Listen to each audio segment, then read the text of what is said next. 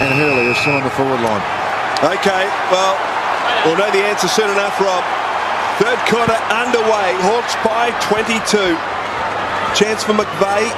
Gains about 5 metres. Sewell hit hard by Lloyd. And Sewell is out. They're going to be angry. Oh, here we go. They are going to be angry, the Hawks. It is angry. Hodge and Lloyd. Osborne coming over the top. And I tell you what, Matty Lloyd, you're the target. You can't hit a bloke in the head. We found out last week with Buddy Franklin. Well, this seems far more serious. Sewell has not moved. Stretch is being called for. Umpire's got to stop play, surely. Stop the game, umpire. Wake up to yourselves. This is a very serious injury. He's not moved, Sewell. And Matthew Lloyd is in a lot of trouble as Campbell Brown's caught late. I tell you what, Matthew Lloyd will be lucky to get through this game the way the Hawks are looking at the moment. Campbell Brown really got the staggers 2 quarters. He is really struggling to stay on his feet. Someone's whacked him in the head.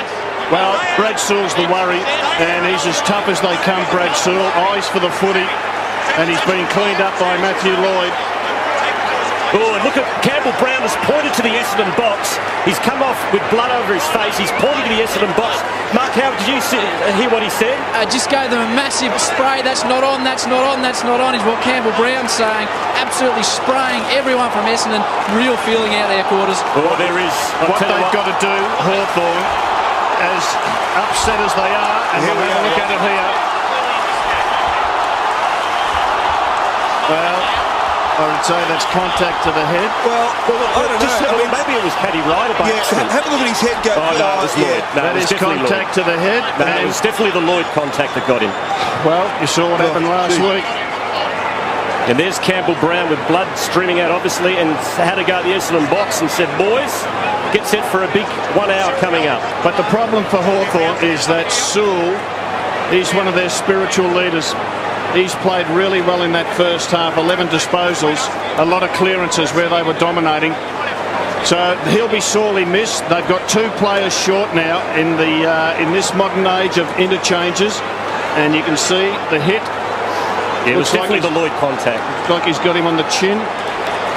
Well, that didn't help, did it? He was out, and then his head hit the ground as well.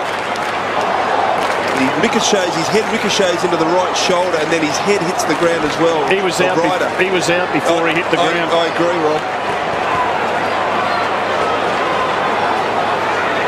Now, the big question here, Malcolm and Rob, is that it's going to be the team that keeps its eye on the ball, because the next 5 minutes are going to be pretty hairy. You're right, and I reckon the other thing is the Hawks are 2 players down. Matthew Knights has to rotate and run. He's 22 against Hawthorn's 20. He's got to make more moves than were made in the first half. He can't afford to keep a slow forward line with Lloyd, Hurley and Nagel. And yeah, it's a real challenge now to both teams to see how they stand up after this.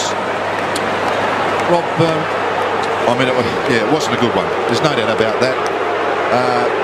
Intentional or not, it happened. Yeah. Matthew Lloyd, Bombers behind, just trying to decide whether he plays again. Could this be it for Matthew Lloyd? It's a tough call. I reckon Matthew Lloyd is unsure of his place at Essendon anyway. He hasn't been played where he would like to play, which is full forward, where he should play. I reckon the Hawthorn supporters will be absolutely incensed by what's happened there. Just hearing them behind me, Wolsey, incensed is one word. I can't tell you what they're saying, but the Essendon boys running past on the bench are getting an absolute spray, and Adam Ravenaskel is actually having a bit of a chuckle. They are really copping it. He doesn't have to go out there. But we don't want that in the game. No, we don't. We don't. I said when they bounced the ball to start this third quarter, the Essendon players would be wound up. Well, and I reckon they wound up all right. And the umpires, it is really important that the umpires get control of this game now. We have got one hot game of footy. Hold on to your hats. Ryder wins it down. Oh, gee, Fletcher came through hard and took out Hodge. Yeah. Hodge comes in and takes out McVeigh, and it's on again. Tell you what, umpire McLaren just got to get on with it, and he does. He just throws the ball up. One by Ryder. Chance for Kennedy. Mitchell. McVeigh dealt with off the ball. McGlynn. Again, backwards to Mitchell, and good disposal by the skipper.